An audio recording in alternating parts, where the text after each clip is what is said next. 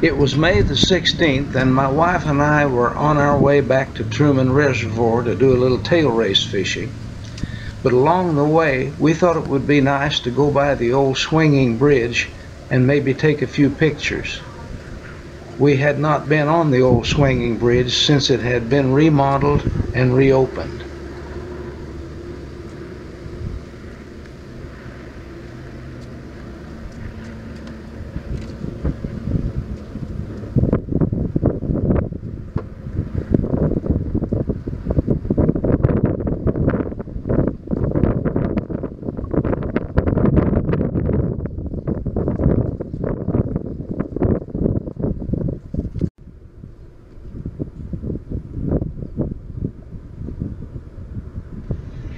The swinging bridge is located about 2 miles below the dam, and this is looking up toward the dam. The white foam that you see on the surface is caused from the spillway.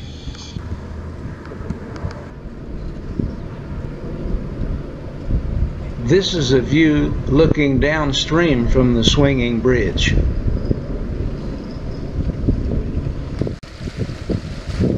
As usual, there were several people already fishing when we arrived at the dam.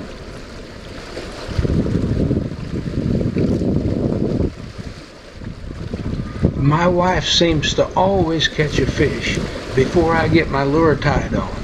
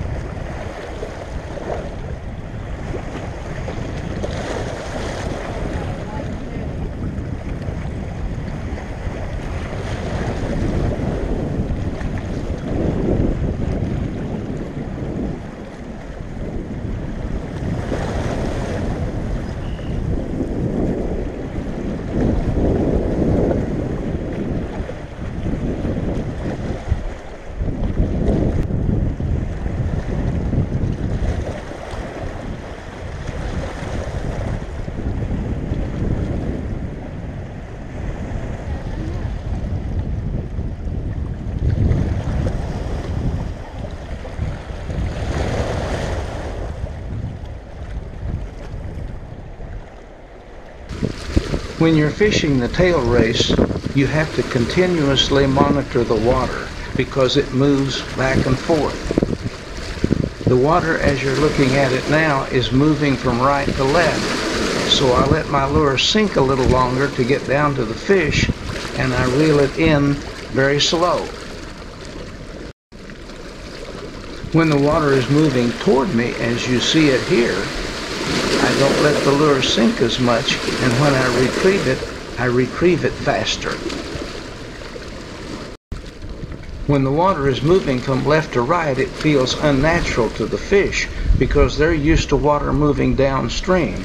But once again, since the water is moving, you let the lure sink more and retrieve it slower. My wife had been absolutely killing fish on the pink Crappie Max swimmer, so I decided to do a little research. I decided to put a pink Crappie Max swimmer on the bottom hook and a chartreuse one on the top hook.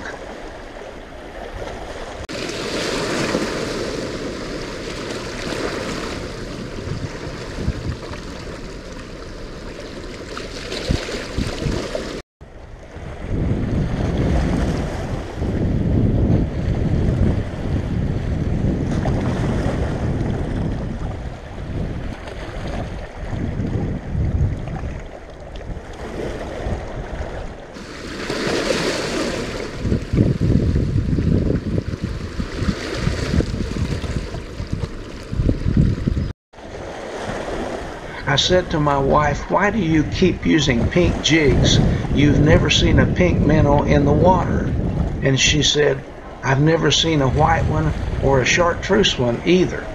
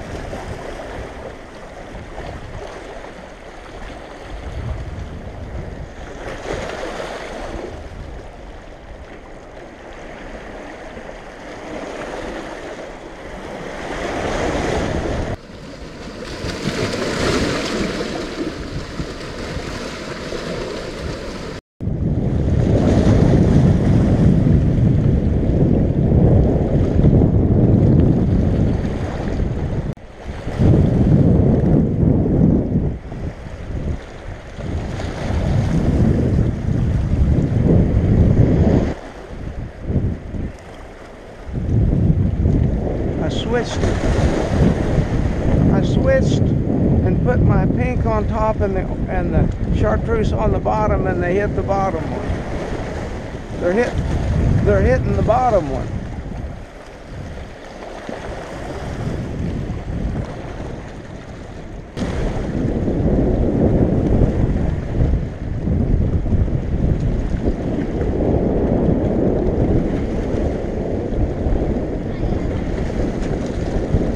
Here, he went up and got the pink on top.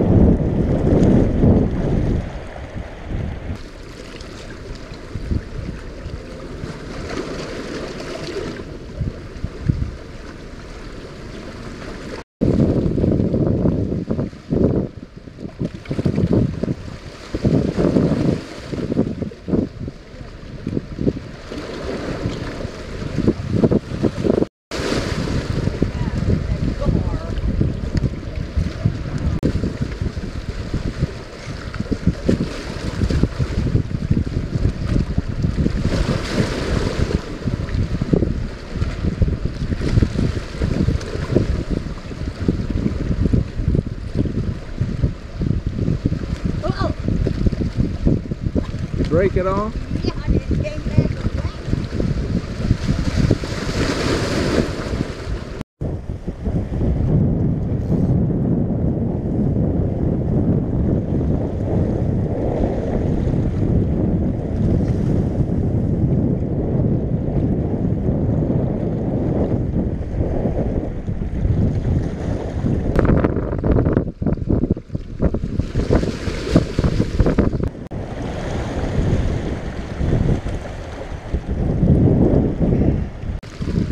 The conclusion I think I'm drawing from this research is that if you only use pink and if you wear a pink visor, they will definitely hit pink.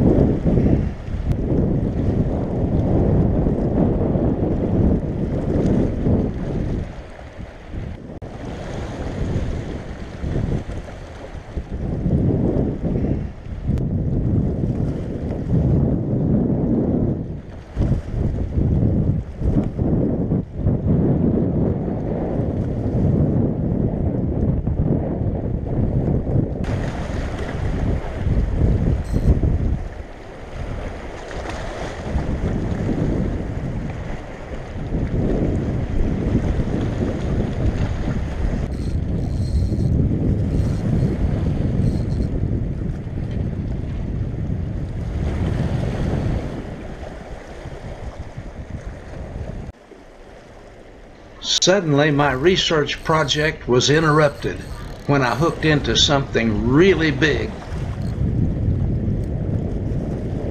Oh my Lord, look what I've got.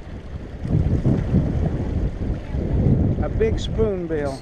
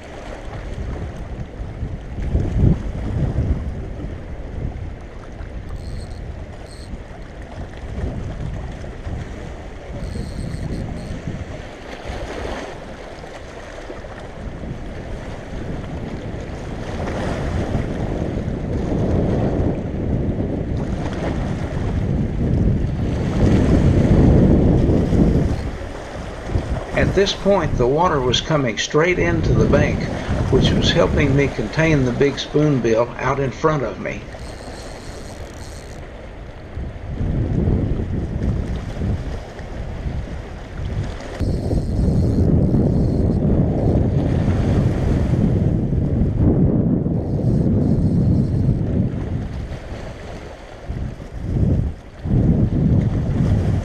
I was using only 8-pound test line, and I knew that if the direction of the current ever changed, it would all be over.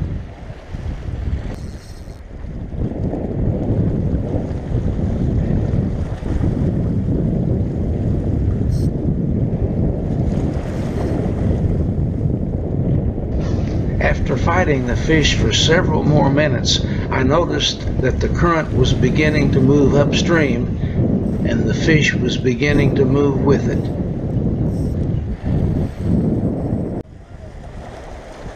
After several more minutes, the current began moving even faster, and I knew that if I had any chance of landing this fish at all, I had to follow him. Whoops. Oh, why don't cut his line?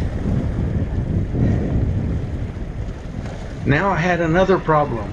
One of the fishermen further up the bank had cast his line over mine and had hung his jig on my line.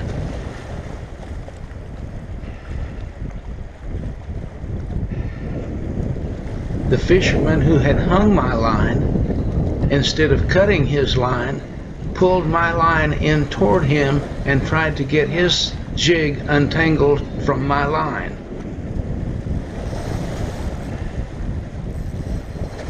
Now the problem was that there were several fishermen ahead of me, and my problem was how to get past these fishermen without messing up their fishing.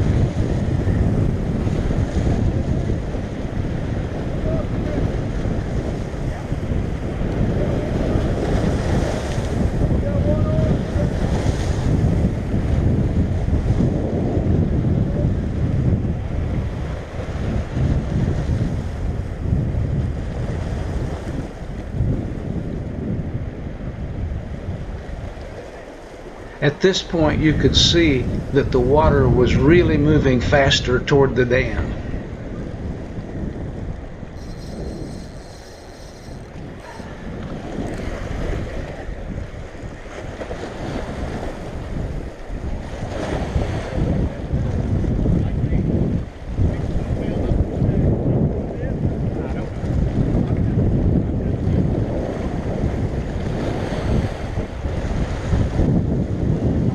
By now, I'm well over 200 yards above the point where I hooked this fish.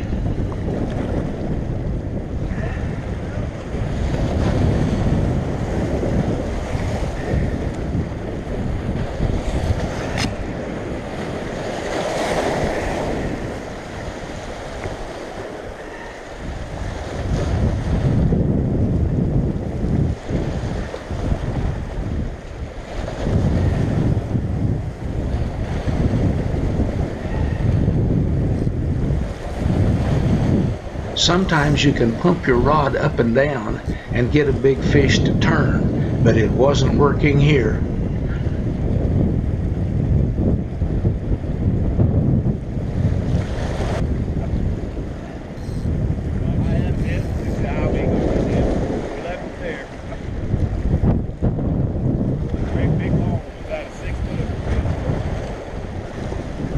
At this point, I knew I had no chance of landing this fish, but I still didn't want to give up.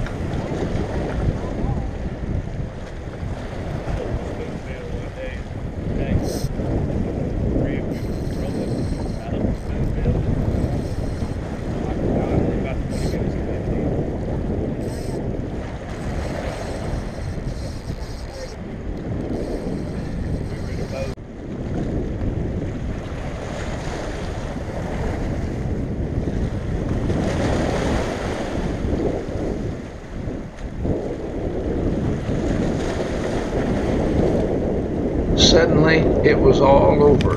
The jig pulled loose from the fish. Unbelievably, I was able to retrieve my lure, so I guess I won part of the battle.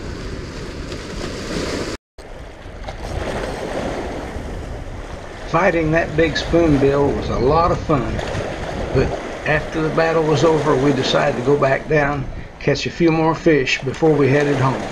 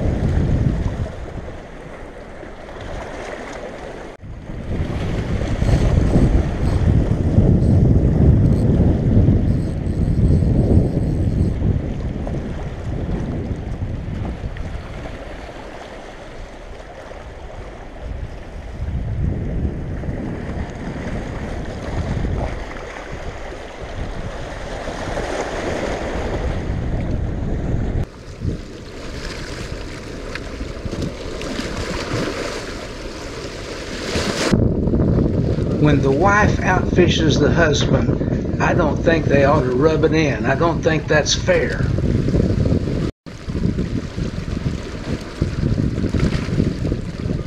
What a great day. What a great trip. Thanks for coming along.